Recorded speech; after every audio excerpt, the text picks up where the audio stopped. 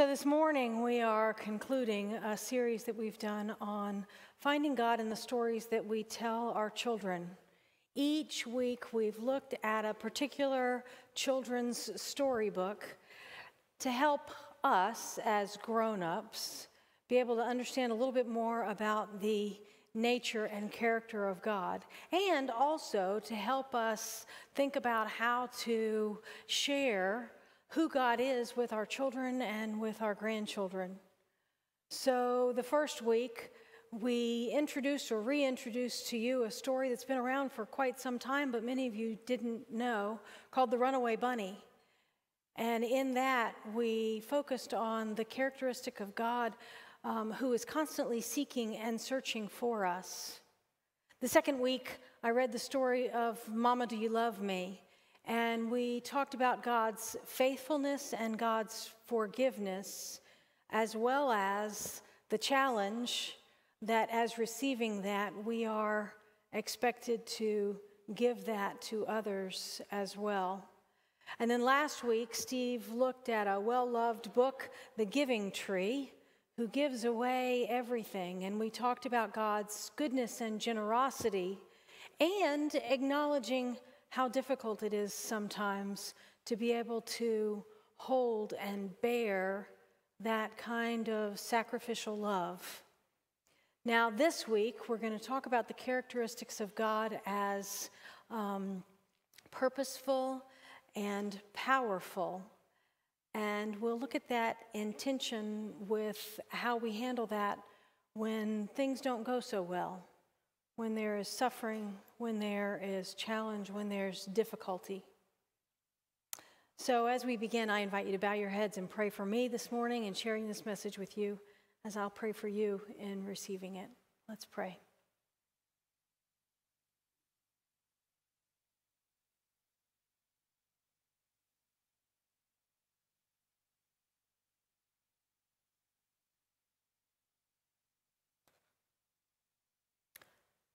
Oh God, may the words of my mouth and the meditations of all of our hearts be acceptable in your sight, for you are our strength and our Redeemer.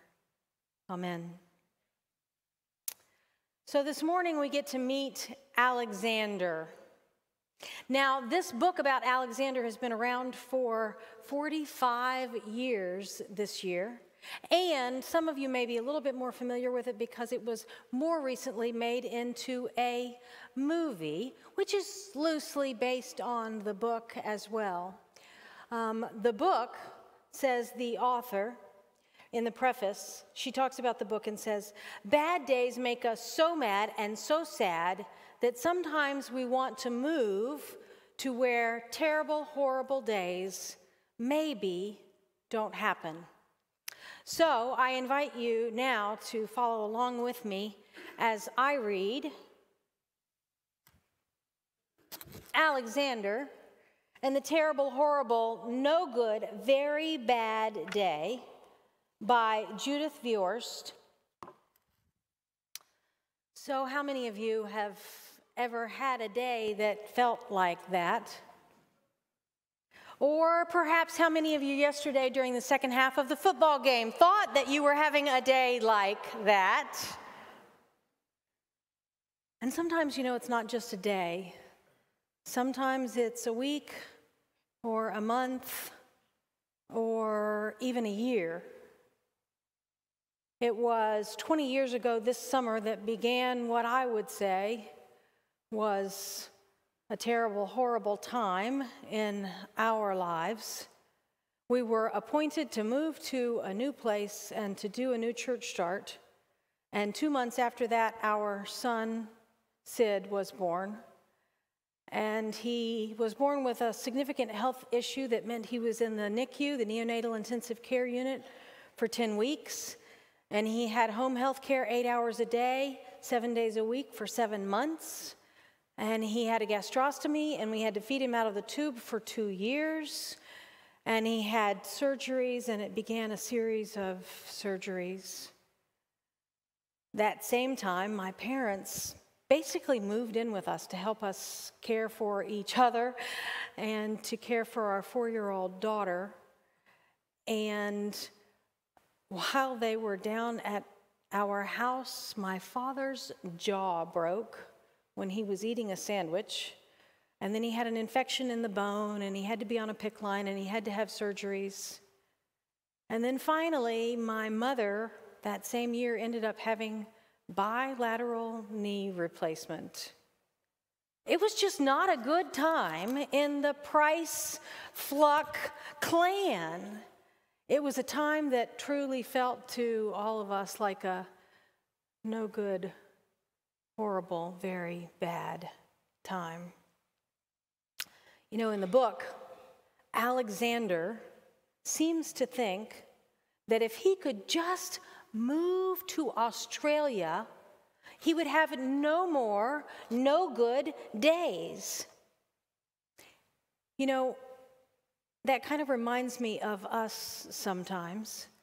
I think the same thing sometimes is true of us when, if we're honest, deep down inside, we kind of think, well, because I'm a follower of Christ, because I believe in God, then bad things shouldn't happen to me, or at least not the very worst things.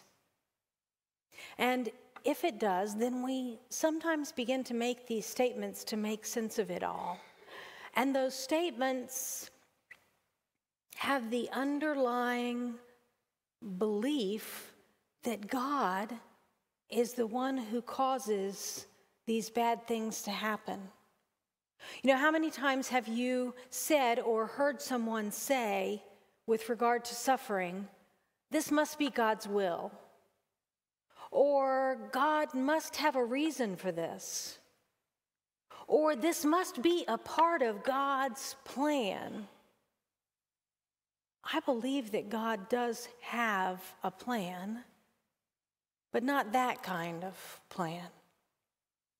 So let's listen to the plan that we hear about in Scripture.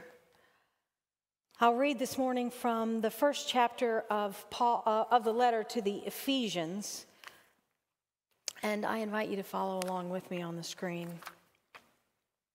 Blessed be the God and Father of our Lord Jesus Christ, who has blessed us in Christ with every spiritual blessing in heavenly places, just as he chose us in Christ before the foundation of the world to be holy and blameless before him in love. He destined us for adoption as his children through Jesus Christ, according to the good pleasure of his will, to the praise of his glorious grace that he freely bestowed on us in the beloved, in Jesus Christ. In him we have redemption through his blood, the forgiveness of our trespasses, according to the riches of his grace that he lavished on us.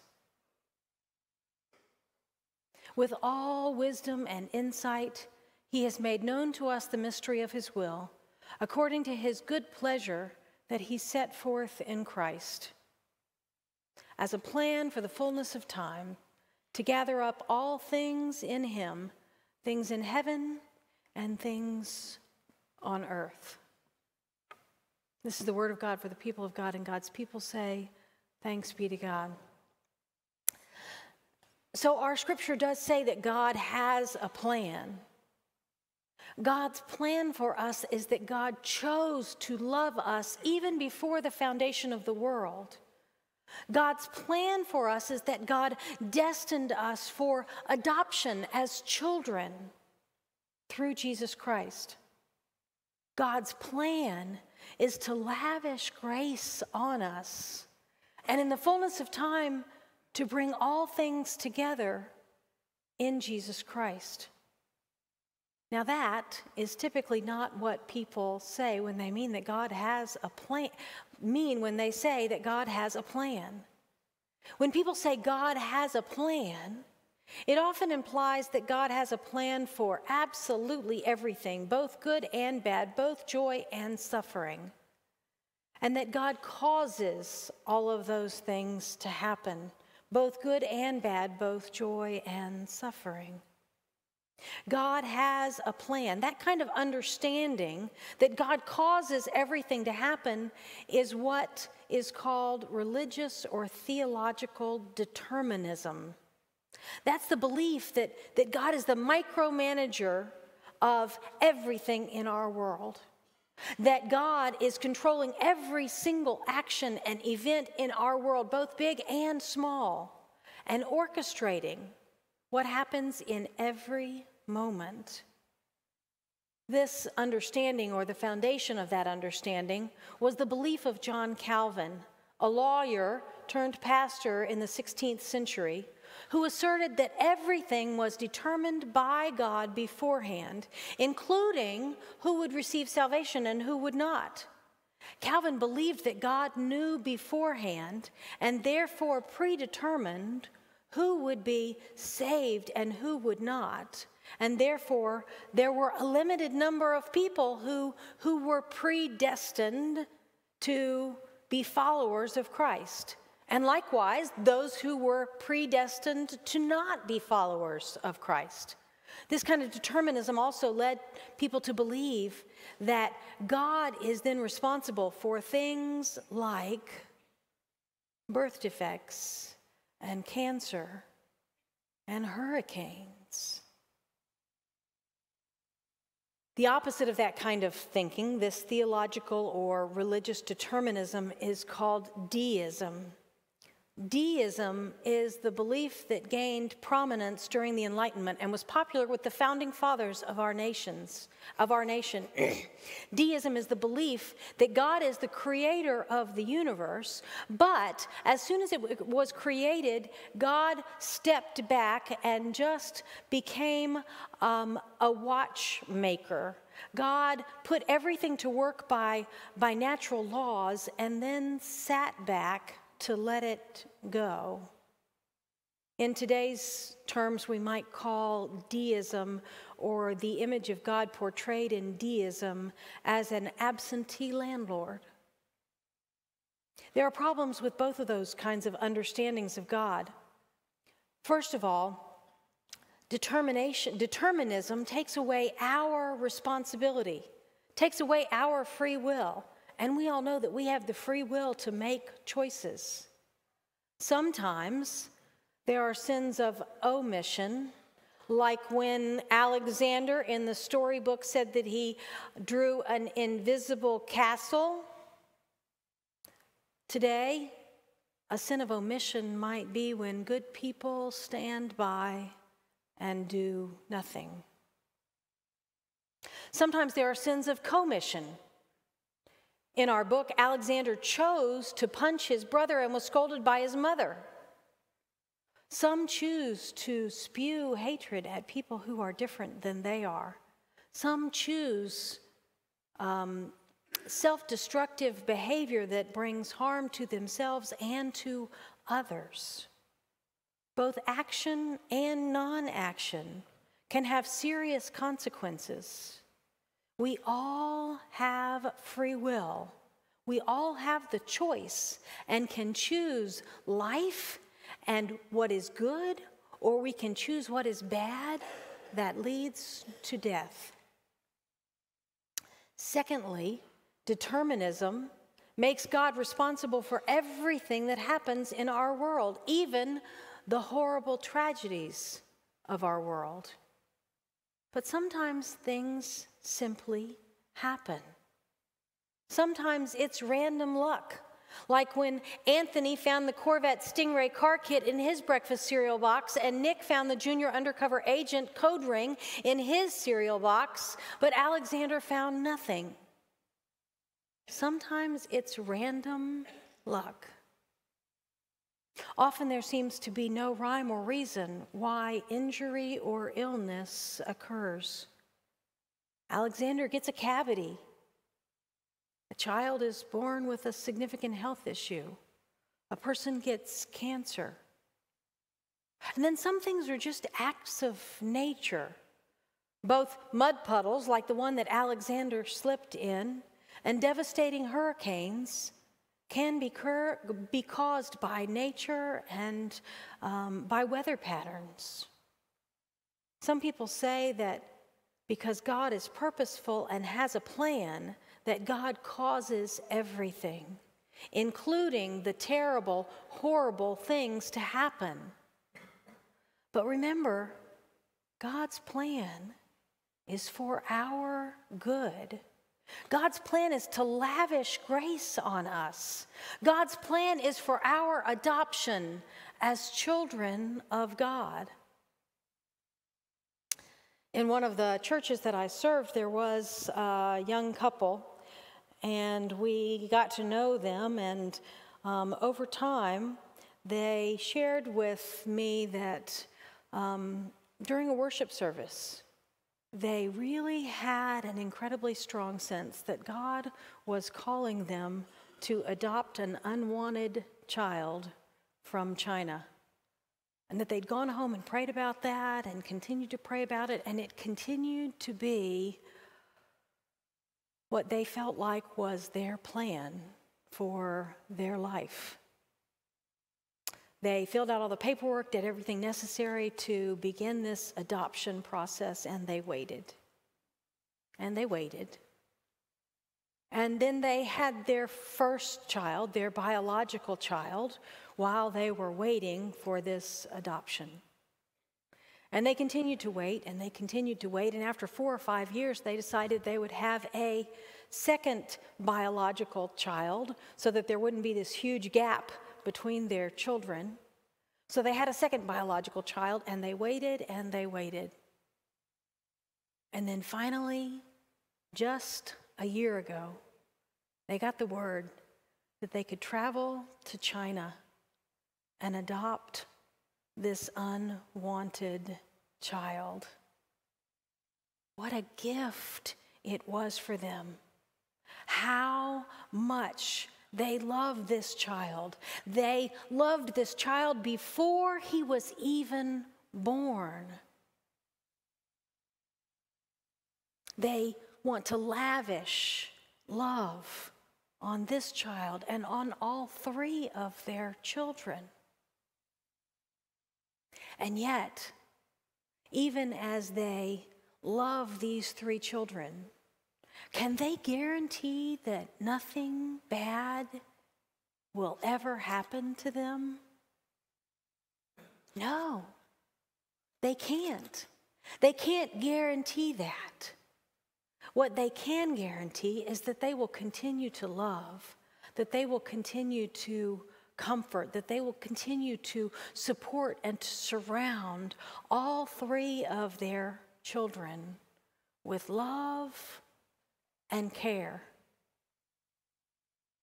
You know, just like Alexander was naive in thinking that if he moved to Australia, that no bad thing would ever happen again. It's erroneous for us, too, to think that because we are followers of Christ, and that because God loves us and has a plan to offer grace to us through Jesus Christ, it's erroneous for us to think that nothing bad or terrible will ever happen to us. God does have a plan. God's plan is that God loved us before the foundation of the world. God's plan is to bless us with every good gift. God's plan is for us to be adopted in love through the grace of Jesus Christ.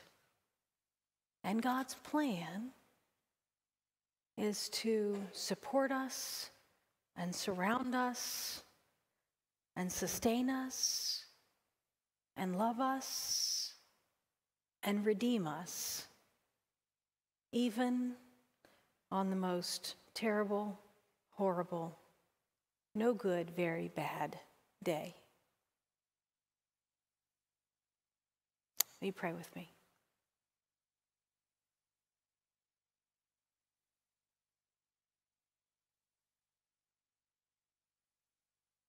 Oh God, you are so good.